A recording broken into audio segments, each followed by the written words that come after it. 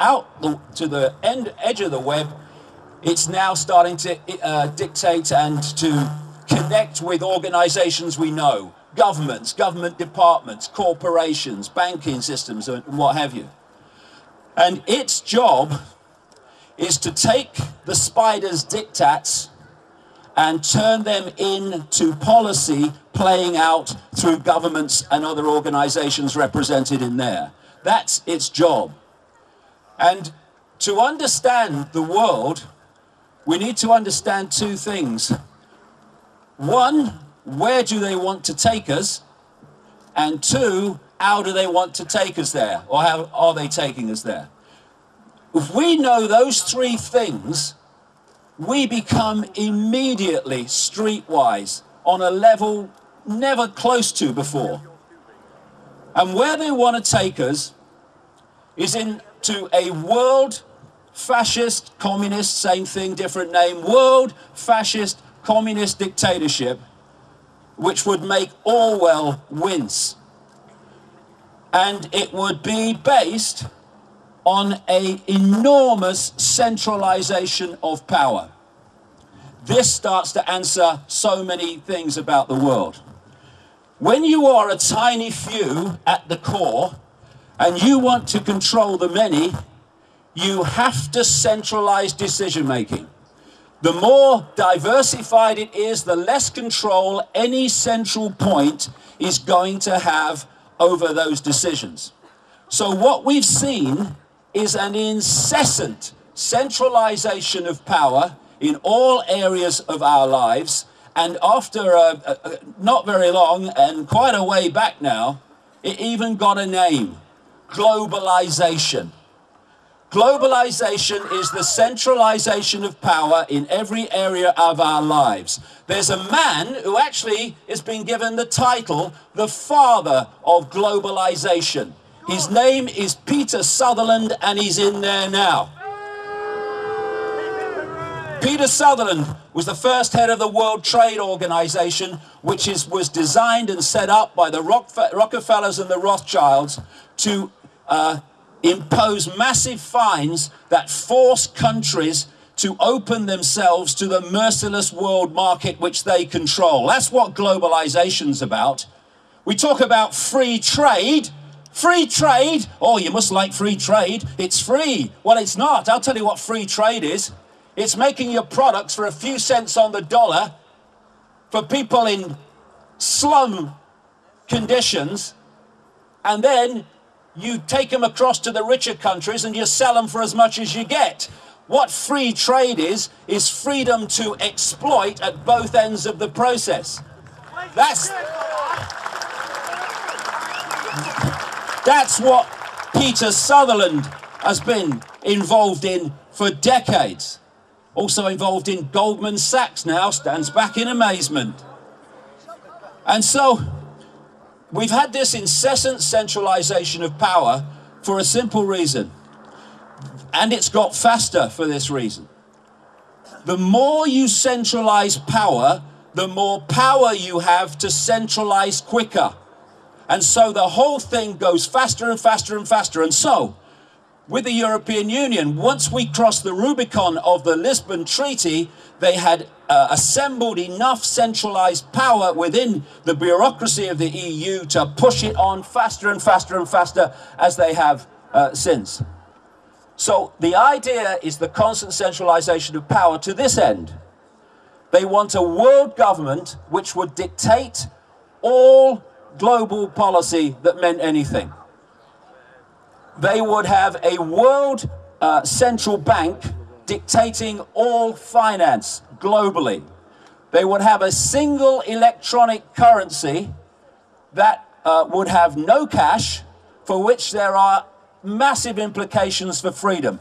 Look at all the stuff now with the technology. You're seeing it. I was writing about this 20 years ago that it was coming. All these smartphones and stuff. Oh, you don't need to go in the bank anymore. Do it online. Oh, do it from your phone. They're creating the cashless society based on a single electronic currency.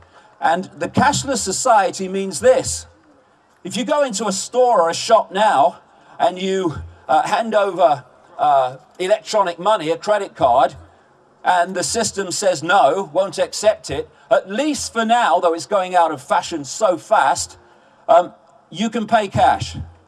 Once cash is gone, that's the idea, then when that computer says no to your electronic money, your microchip as they ideally want, then it's deciding if you can or cannot purchase. It's about control. That's what it's about.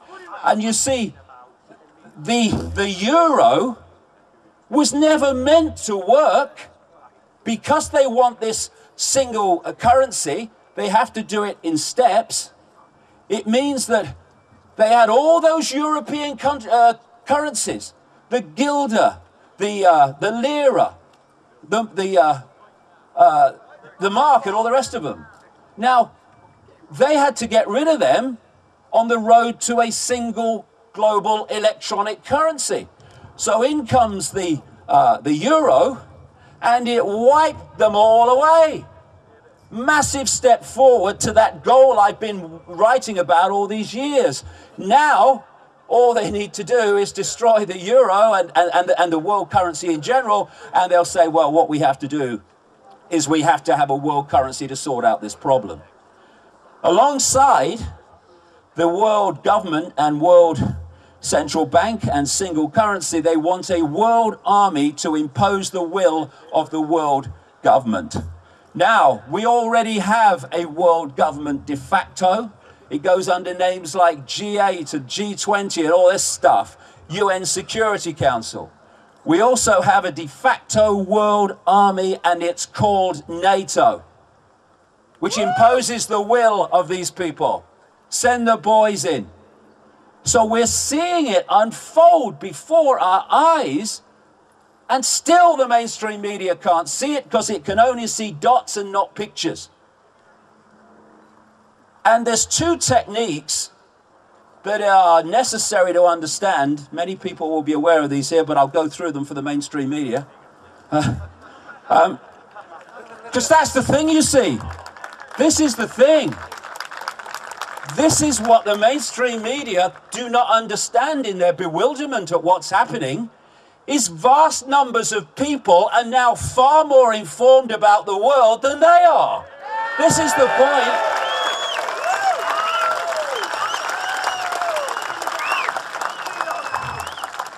The first technique I gave the name to a long time ago now, problem, reaction, solution. Real simple. You want to change the world in a way that if you did it openly, there would be a massive response against it. So you don't do it openly. You first of all create a problem which you blame someone else for. 9/11 and all that stuff, a banking crash, a government crash, and you blame it on someone or something else. You then, here we go again, through a unquestioning mainstream media, you pass on your version of that problem to the public, and you're looking at stage 2 for a reaction of fear, of anxiety, of do something, something must be done. And then you, who've covertly created that problem, then offer the solution to the problems you've created. And those solutions are changes in society that advance the agenda towards this structure I'm talking about, that would never have happened without the manipulated problem. There's even a version, Tony Blair's good at these. Tony Blair, yeah. Tony Blair. If there's ever a half-truth in a Blair speech, it's the typing error, okay? But it's an add-on to that technique, an offshoot, which I call no problem reaction solution. This is when you don't need a real problem to justify the solution, you just invent one. Weapons of mass destruction in Iraq. Dead simple. Don't need a problem. Invent it. And alongside problem, reaction, solution, its partner almost always hunts together. What I call the totalitarian tiptoe. And then, again, dead simple, and my goodness me, that brings us back to this organization here. You start at A, as they did, and you know you're going to Z. You know where the agenda's leading. But if you go there too quickly, the changes in society are such that people look up and go, what's going on? What's happening? And so you do it in steps, as big as you can get away with, but not so big that you alert too many people. And so what we've seen in the most classic example, which brings us to this organization, so the totalitarian tiptoe is the European Union. We have a European Union centralized bureaucratic dictatorship thanks to the Bilderburg group and its manipulation over decades. The Bilderberg group was created in part by a man called Joseph Rettinger. It just so happens that Joseph Rettinger was one of the major instigators of the European Union. And he worked in creating the initial common market with a man called Jean Monnet, who is still today called the father of Europe, the father of the European project. I have a quote here from a letter by Monnet, one day after I was born, April the 30th, 1952, right at the start of the European project, orchestrated in so great a part through this. And this is what Monnet said in 1952. Europe's nations should be guided towards the superstate without their people understanding what is happening. This can be accomplished by successive steps, each disguised as having an economic purpose, but which will eventually and irreversibly lead to federation. This is not an accident. This is not, oh, we better have a Maastricht Treaty. Shall we have a Maastricht Treaty? It's all projected forward. And we have now reached the point in Europe where something like 70% of the laws that are introduced into this country start out in the bureaucracy in Brussels. That's how far we have gone. And we've got a situation, the guy in there called Viscount Etienne d'Avignon, right? They love their titles, these people. You know, I reckon Mandelson must have had an orgasm for a month when he was made a lord, you know. Ronaldo, my lord. You're a prat. Hey, I can't take that guy seriously. And I've got to say, a non-stop orgasm by Mandelson. I just got a message to my visual senses. Would you please remove the image I now have in my mind, because it's bloody horrible, right? Anyway, the d'Avignon guy said a few years ago, when he was chairman of this bloody lot, that they were involved and instrumental in bringing in the euro. Leaked documents from the 1955 Bilderburg meeting in Germany show that they were talking about the common market at that time and where it was going. So we have a situation here where the media are saying, oh, no, there's no conspiracy, they're just meeting to have a chat.